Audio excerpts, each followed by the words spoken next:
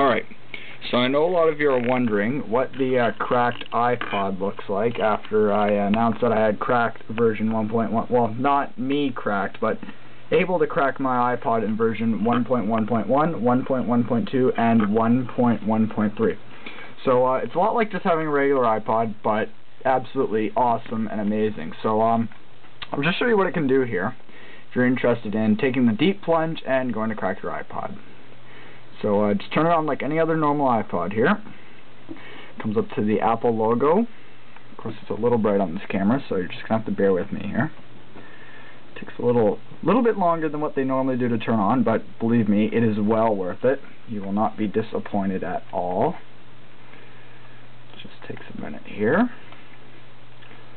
So I'm gonna get very slow. There we go. And comes up like a regular iPod, as you can see. So I'll just turn the brightness down on it here. Let's go in the settings, brightness, and I'll just pull it down a bit so you all guys can see it a bit better here in internet land. Whoa, way too bright there. Alright. Whoops. There you go. Now we're up to the unlock screen here. So it's just like any other iPod, you can unlock it. Just slide to unlock, and just go back to my home screen, and whoa. First thing you notice is, wow, look at all those awesome programs, is probably what you're wondering. So we'll start off here, Mail, like on the iPhone. Just, you can buy that for $19.99 on iTunes, and of course, when you crack 1.1.3, Apple doesn't want you to know this, but you do get all these awesome applications for free. So it's pretty cool. And then you have the weather. Loads up there, just like weather. -4. Oh, -2 now. Updates automatically when you're on Wi-Fi. You have your calendar. You should already know this existed. If you have a touch, you have the YouTube feature, of course, and it's always an awesome, fun feature to play with the YouTube. You have Google Maps now, so I can just pop up Google Maps here. Oh, there we are. We're zoomed into Southern Ontario already, so pretty fun stuff there. And then you have an internet radio application I downloaded. It's a little bit slow as it's still in beta testing, but you can listen to hundreds and hundreds of internet radio stations that broadcast all around the world, which is pretty cool. And then you have the Apollo Messenger I downloaded, which is a third-party app. Oh, my email address there. Third-party application you downloaded. And you can use your MSN, your AIM, or your Yahoo, I believe, or yeah, Gmail. I don't know if Gmail has one or not. Then you have your iTunes store link there. Pretty cool stuff too. iTunes if you're into downloading legally. I downloaded the services so I can turn my SSH on, which means I can access my iPod's hard drive, which you have to be very careful when you're doing, because one little muck-up can give you one hunk of a not working Apple Metal. Never want that one. Do the installer feature, which is a third-party application, of course. You can download and install different applications. So if I just go in the recent packages here, for example, oh, iCrossword, that's new. I haven't downloaded that. Maybe I should check out iCrossword. Looks kind of cool on the iPod here. You can go into your settings, and you have all kinds of new settings here for Mail, Safari. Well, you already had Safari, but Mail and Mail. So you can check those out if you're into tweaking your iPod. And then you have Summer, whatever you call it. I forget what it's called. Summer Blinds, But you know what? I'll go into installer and tell you. Brain fade, cannot figure it out on the top of my head. Source, no, update, uninstall. Here we go. Summerboard. That's what it is. Because I'm used to using Windows blinds on my Windows operating system. Sorry. And then you just go to your Summerboard settings, and that's where you can pick themes and backgrounds. Now, a lot of you are wondering, how the heck did I get Summerboard to work on 1.1.3? Well, it's pretty simple. I just went into my iPod's registry and set it up to make it think I was running 1.1.2.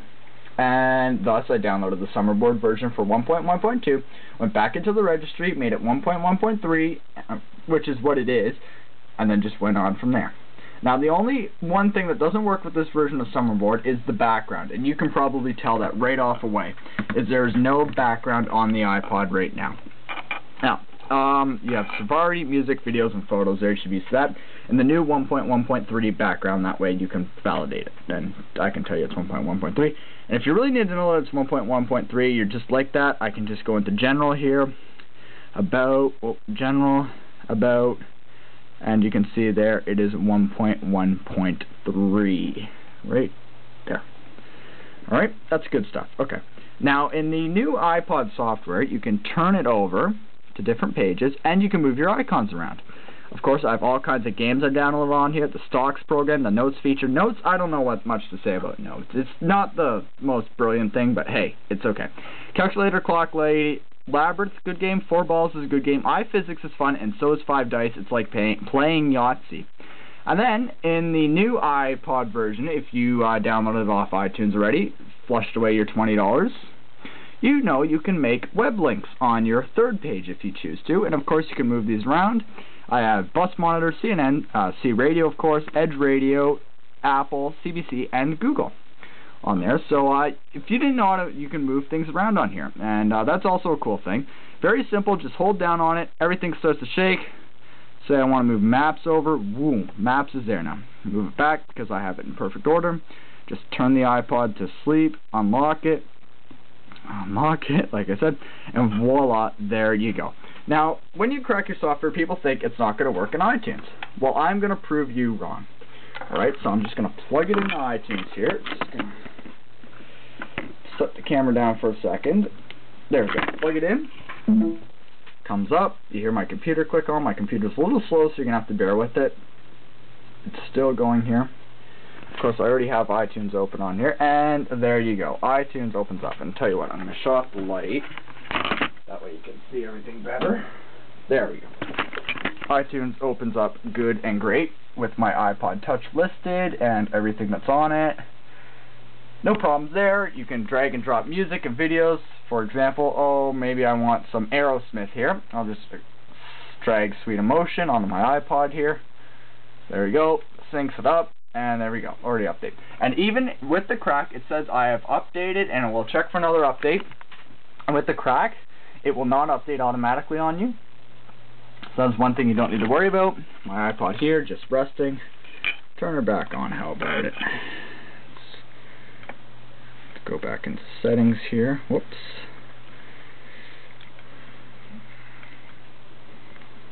Settings, and brightness. Turn it back up so you can see. Whoa, a little bright there. Turn it back down a little bit.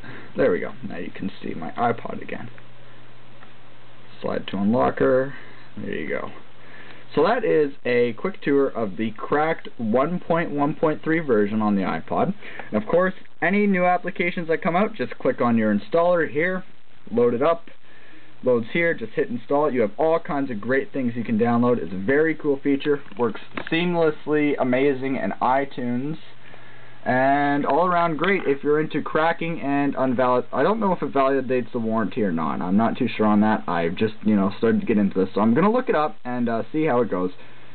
Hopefully, things will work out better and Summerboard will release a new update and everybody will be happy. So this is me signing off, and thanks for checking out the cracked version of a 1.1.3 on your iPod, and hopefully we get an iPhone in Canada sometime in the future.